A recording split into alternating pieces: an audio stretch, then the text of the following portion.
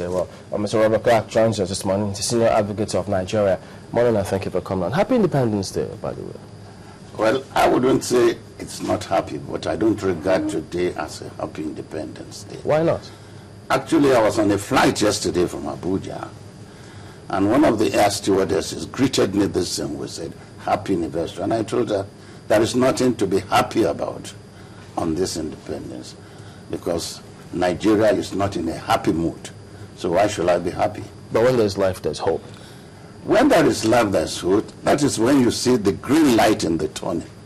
But looking at Nigeria, I can't see any green light in the tunnel. Well, the president said he's rededicating himself. It means that they're about to. Shouldn't we expect that? Okay, we should expect them to start doing the right things if they haven't been doing it. For the past 53 years, we've been hearing such statements from all our leaders. None has manifested into reality. So if he wants us to believe that he's rededicating, well, let us see how the action comes after. How do you consider the speech? Because he also did say he's not going to try to score political points. He's mindful of the reality on ground. People are not exactly happy. He used the word divided. And so, isn't that a start? Well, he mentioned only the Boko Haram. But when you look around Nigeria today, is kidnapping today not more horrifying than Boko Haram? Let's ask ourselves questions. You see, the security situation in Nigeria today transverses the whole country. Boko Haram is just about 5 or 10% of the problem of Nigeria.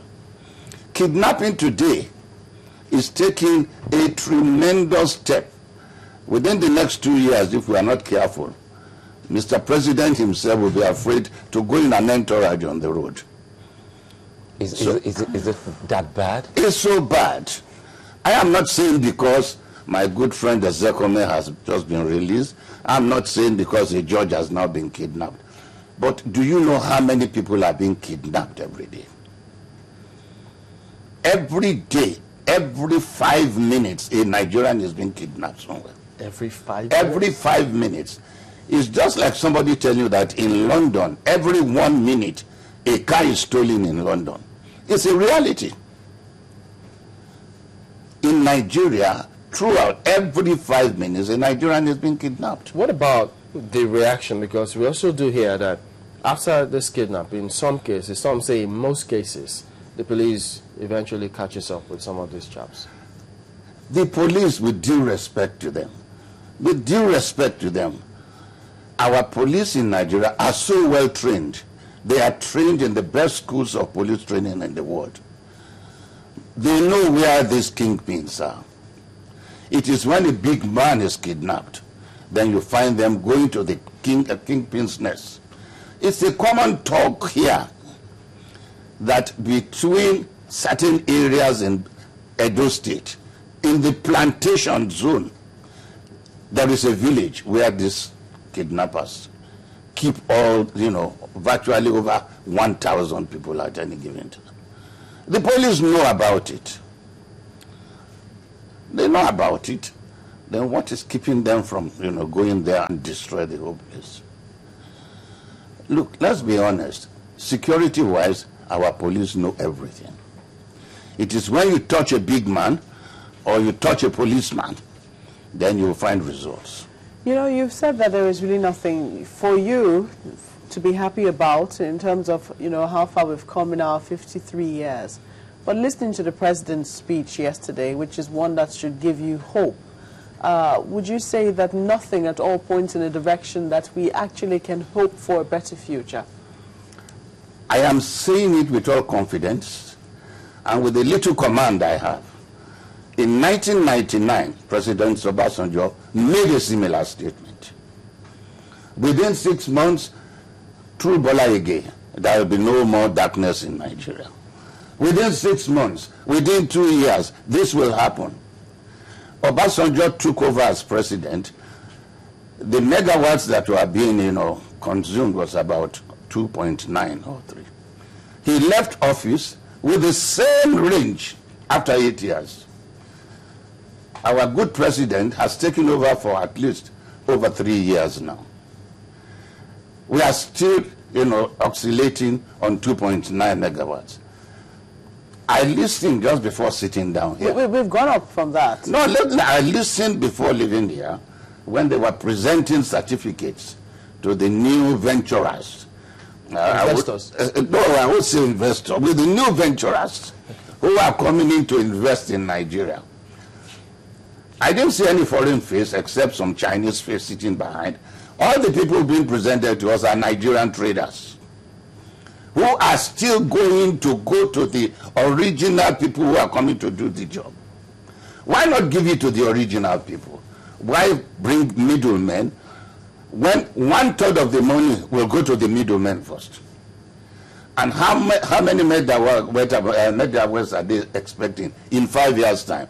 They say in 5 years' time they will be producing 5,000 megawatts. In South Africa today, a district in South Africa produces more than 5 megawatts.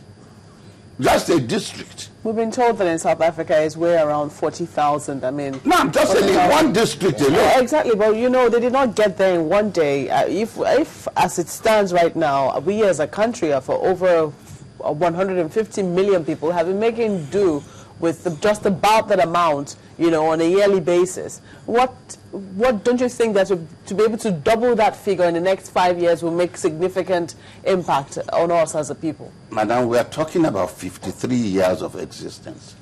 When I was in the secondary school in the 50s, we go out as young boys to listen to campaign. The politicians say, look, I will give you fire and water. When they mean by fire is electricity, I will give you water. I was about 16, 17 years old. Today, I'm 76. It is the same campaign. When I go, I hear, we shall give you light and water. For 60 years, I've been hearing that. When is it going to stop? Today again, Mr. President is saying, I will give you light and water. But isn't the fact that they were at least... Where is the progress? If we're able to deliver on telecoms, I mean, doesn't that point in the fact that, in the direction that we could actually deliver on power at some point? Who said we have delivered on telecoms? We haven't? We haven't. We upgraded a section of telecoms and killed another section of telecoms. Go to civilized countries today. On your table, you take the telephone, you dial. In which office in Nigeria today can you carry a telephone and dial? When you have completely killed NITEL. There is nothing technologically superior in mobile phone. It's the easiest technology. So what have we achieved? But with respect to power, I mean, I hear people say that, well, they experience uninterrupted power supply. At least some say for 24 hours, others say 42, 48, some even say 72. So, but the fact that some others haven't had it that good, does it mean that there is no improvement whatsoever? I spend most of my time in Abuja nowadays doing cases. I can assure you, for the past 2 years that I've been oscillating between Lagos and Abuja, I've never seen the electricity for not more than 8 hours. Even in Abuja. In Lagos, personally in my house, I supply myself with electricity. I have an inverter with 16 batteries that helps me when NEPA goes, automatically it takes over. If NEPA does not come within those 8 hours, I tune to my generator. And I can assure you, 80% of Nigerians source their own electricity. Do you believe this? That 80% of the energy Nigeria is using today to source power are derived from generators. 80% of the energy we are using in Lagos today is, According to what statistic is that? How difficult can it really be to fix Cermaq? How difficult can it be to fix Nigeria? Because if you say, because I was wondering, sitting and listening to you telling me that the same story I've always heard is almost deja vu, even to you, till now. So how difficult is it for us to fix all of these problems so that we can stop talking about giving people electricity and water and move on to some other necessities? There are two ways to go about it. let government take its hand off these things first. And when they are going to give out the contract, don't give it to Nigerian middlemen. In telecommunications, Siemens is there, they are all noted. There are many, many international companies who will come here and take the thing directly. But tell me, even these telecommunications you are talking about, mobile, you had to bring in Nigerian first. Then they will bring in this thing. And you know what that means when you bring a Nigerian. 1/3 of the money allocated for that project goes into their pockets. I am bold to say it, because they must survive. They are businessmen. I don't blame them. So you have no confidence in this process? I don't have. Seeing that picture, the people who are being given certificates this morning that I saw, they are businessmen. Why are they in business? They are in business to make money. But to make more money, they have to provide the goods. They have to provide. But before they provide it, they will take their own profit share first. So that reduces the amount of money that goes into the project. Then the contractor they are now subcontracting to also takes his 1/3%, because he must get his profit.